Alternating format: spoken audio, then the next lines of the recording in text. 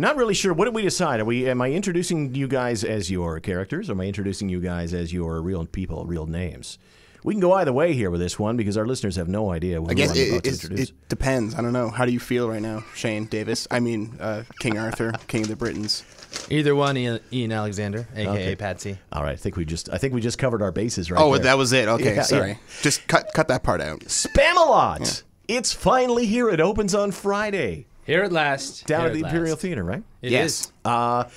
We've got Shane and Ian, so respectively King Arthur and Patsy. How would you describe Patsy? Is he the...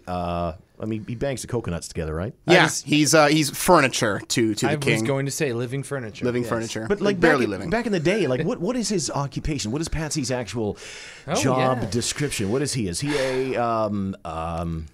He carries King Arthur's goods. His bads. Would he be a jester? His mediums. Was he like King Arthur's No, jester? he's Not really. He's not funny no. enough to be a jester. He's not funny enough. I'd say he's a squire with no potential for promotion. No. He's a lifelong squire. No.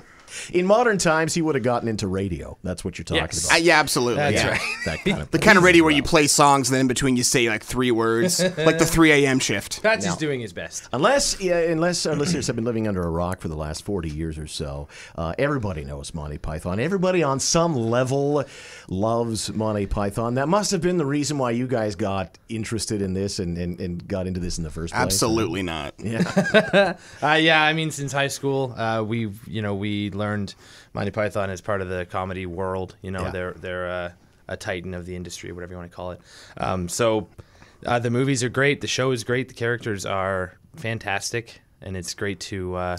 It's just, one of the things that I like about it is its humor. Monty Python's brand of humor is like timeless. There's a lot of other very, very funny people out there, but there's a lot of comedians that are into political comedy or satire that has to do with what is going on in today's day and age or whatever, grabbing from the headlines and making jokes about it. But Monty Python, it's just silly.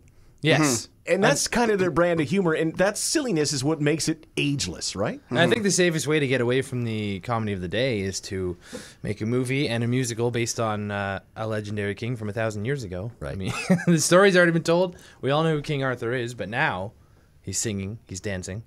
Patsy's singing, Patsy's dancing. A lot of the comedy is actually kept in the musical version of the show, which is nice. I'm going to be blasphemous. I actually enjoy. I'm a bigger fan of the musical than the movie. Yeah. That's just who I am. Yeah. But I do appreciate how they've kept most of the Monty Python humor of the movie and of the troupe itself.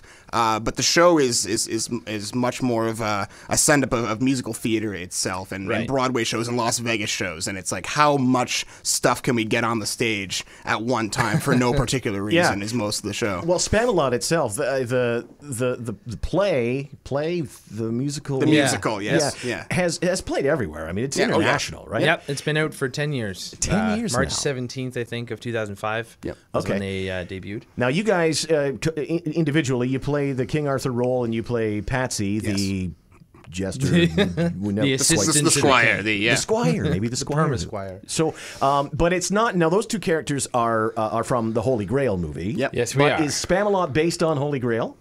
Yes. About 95%. Yeah, largely 95. it's our quest for the Holy Grail.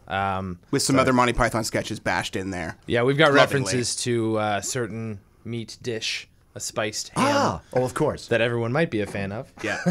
Got a can of it right here. Oh, you got one. There you go. Yes. I've got a can of Spam in the control room. I would like to say it's because I knew you guys were coming in today, Right. but it's... Is that just emergency supplies in case? you can never have enough Spam. pork luncheon meat. Right? It's good for radio. If you open it up and eat it, it sounds great on the let's microphone. eat that on the air. I love Spam. Honestly, my mom or my wife and my kids won't let me cook it in the house because they say it smells like dog food, so I have to put it on the That's true. barbecue. out Right. there. Barbecued Spam, though. That's This is a probably not great bad plug idea. for Spam. Yeah, it really It is. smells like dog food.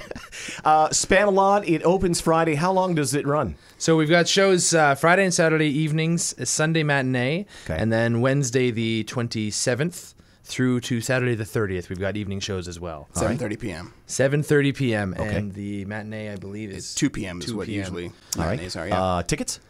Tickets are $28 for adults. No. Can I have some tickets? Can you have some tickets? Sure. Yes, for $28. For an easy one-time donation of $28. $28. 25 for seniors, 14 for students. Okay, where do we get them? We can get them at the door, I would think, but get them ahead of time to make sure that you got a seat. Absolutely. Tickets are going out. Okay. Of style. So where do we get them ahead of time, if not at the door? At the box office at the Imperial Theater. Perfect. And online if you want. Oh, yes, of course. I forgot about the internet. The internet is a thing. It is the future. It's called the World Wide Web. Yeah, through the Imperial Theater website, they've got a hub there. You can get tickets as well. King Arthur and Patsy break a leg. SPAMALOT opens at the Imperial Theater on Friday. Thanks for coming in, guys. Thank you, Colin. Appreciate it.